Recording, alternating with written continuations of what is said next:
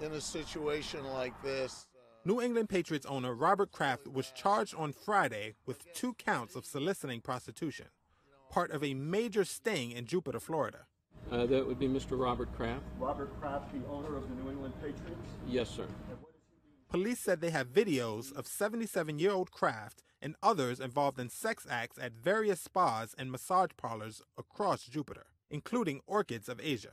2 proprietors of the spa were arrested last week, along with 25 people in the local and state investigation, which was focused on possible human trafficking. A spokesperson for Kraft and the Patriots said in a statement, quote, "We categorically deny that Mr. Kraft engaged in any illegal activity. Because it is a judicial matter, we will not be commenting further." Kraft has owned the Patriots for 25 years, and the team has become the most successful franchise in the NFL in that time, winning 6 championships, including this year's Super Bowl in Atlanta, Georgia, making Kraft one of the NFL's most powerful and influential owners. Kraft is also a vocal supporter and friend of President Donald Trump, who, before this month's Super Bowl, said on Face the Nation that he would be backing his good friend to win. Kraft, whose net worth is an estimated $6.6 billion, is not in custody, but an arrest warrant will be issued for him.